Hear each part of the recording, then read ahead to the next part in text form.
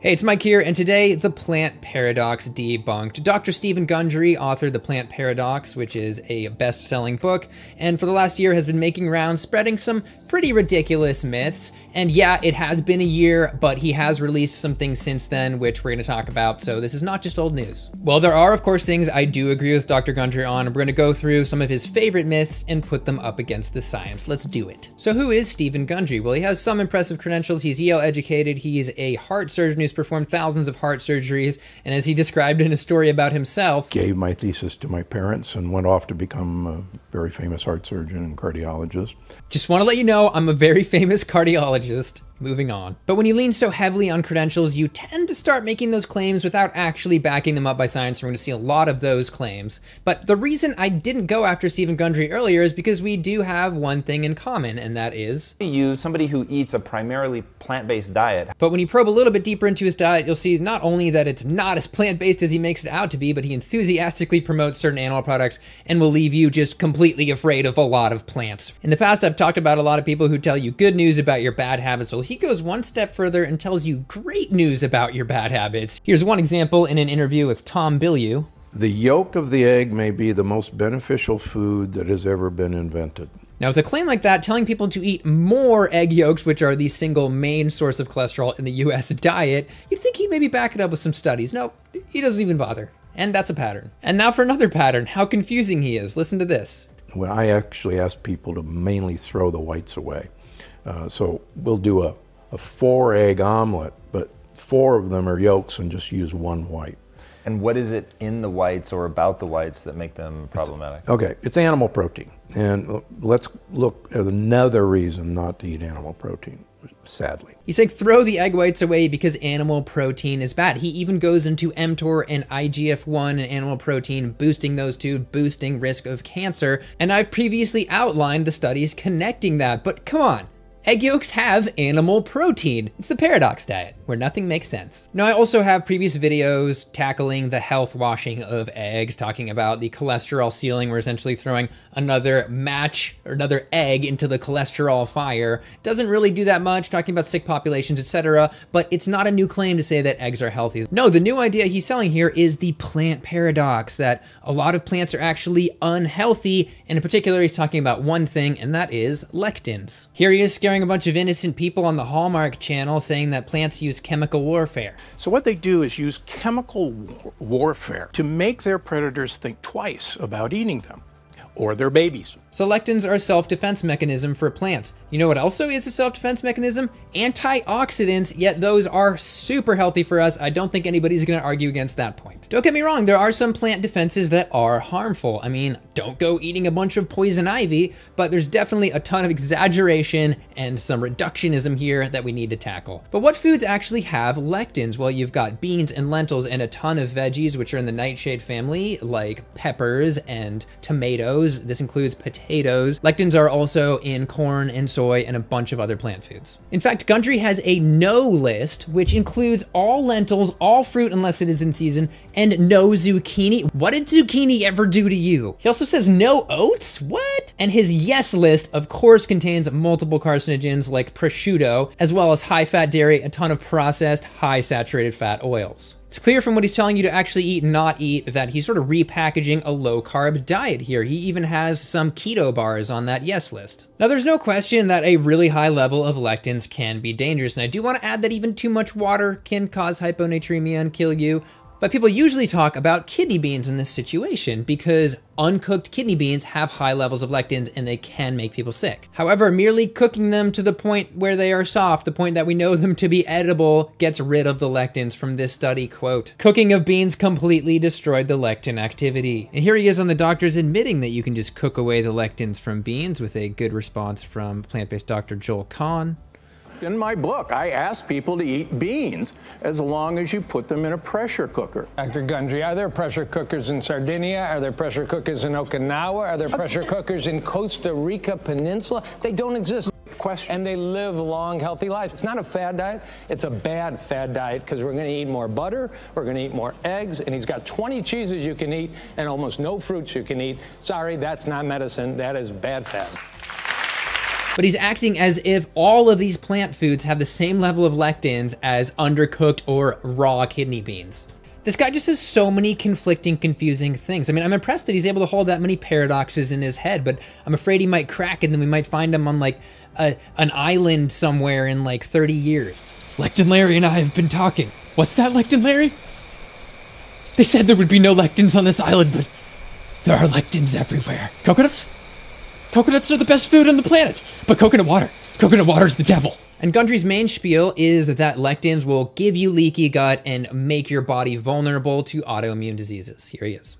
Lectins cause the wall of our gut to actually separate, and people have heard the term leaky gut. Yes, I'm actually about to support his point with more studies than I've ever seen him use in a video. From this study, yes, you can poison rats with undercooked kidney bean lectins at a high amount and give them intestinal permeability issues, leaky gut. However, for obvious reasons, that's not practical to humans. And from this other study that found a ton of health benefits to eating these beans with lectins, such as decreased levels of inflammation, they also mentioned that the prebiotics in beans in general have been shown to help maintain intestinal barrier function in rats. So all the beans probably good at preventing leaky gut. But back to human beings.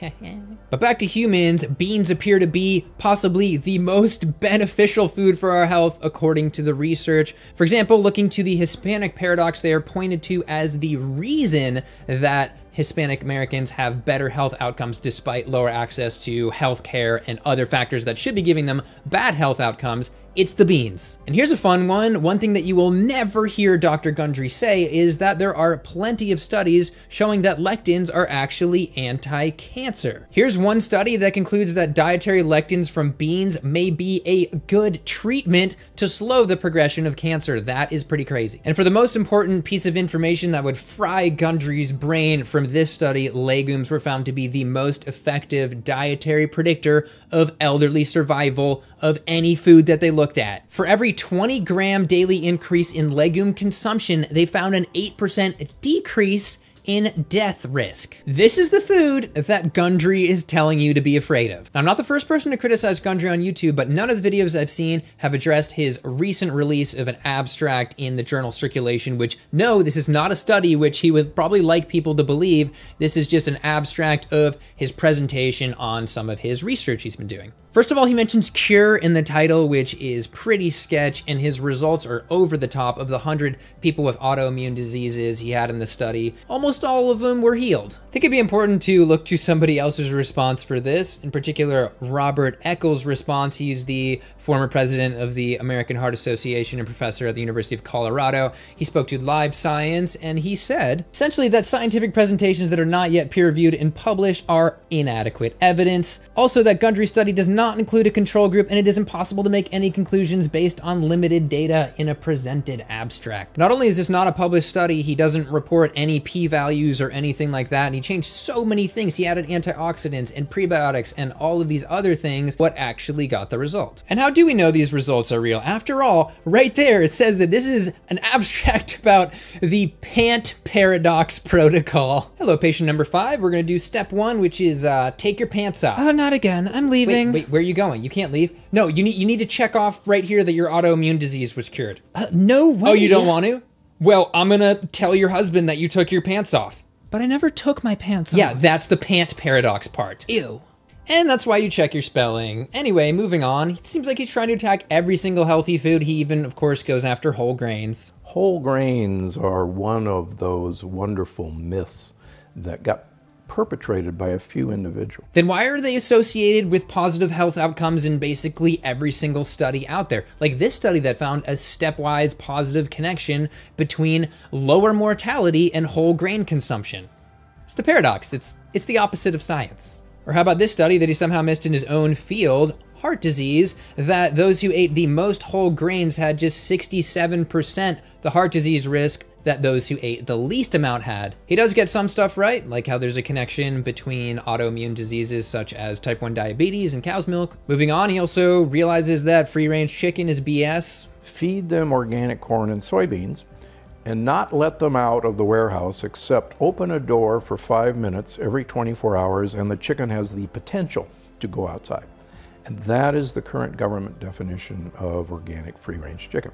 Now for what is possibly my favorite piece of hyperbole that came out of his mouth. Okay, so the only purpose of food is to get olive oil into your mouth. There are 3 long-lived societies in the blue zones that use 1 liter of olive oil per week. In order to not repeat part 1 and part 2 of my oil videos, you can go and watch those if you're interested in why olive oil is not a health food. But for now, I just want to say that just because the blue zones are eating one type of food doesn't mean that it's healthy. For example, everyone got on the wine train and said, oh, blue zones drink wine, so drink wine. Olive oil is not a health food. It's a significant source of saturated fat, and studies like this one have shown that it's capable of compromising your artery function, and it is 100% fat. This is not the type of food you want to be recommending in a society where obesity is a major problem. Now, at one point, he actually even mentioned NEU5GC, which is in red meat and leads to inflammation, talking about how red meat isn't healthy. And then he goes on and says this. So if you're going to have a steak,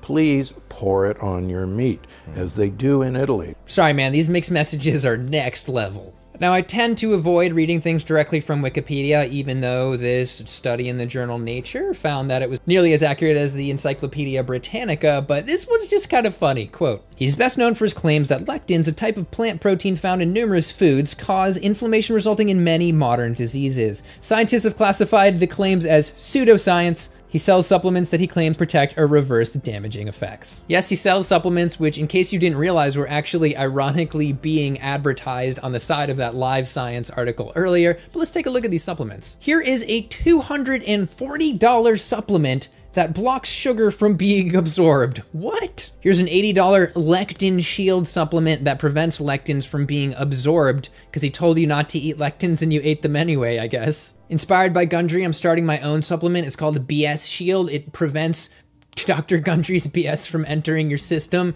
Free $100. Free.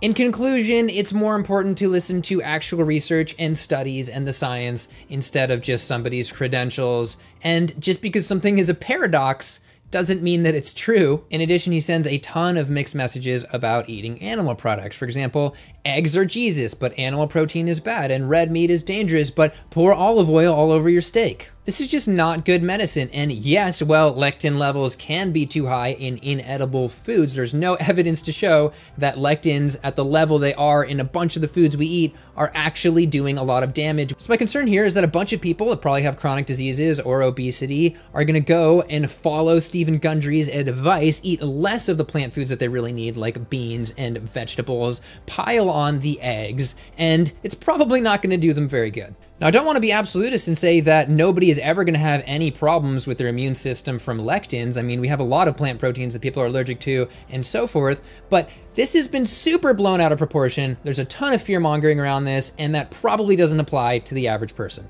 Finally, it appears he's making a lot of money off of very gimmicky supplements and definitely a lot of money off making people afraid of lectins, so that's something to be suspicious about. And finally, really, you should just join me in my pant paradox protocol and just take your pants off. I'm just kidding, I'm still wearing my pants, which aren't even that color. And that's the paradox.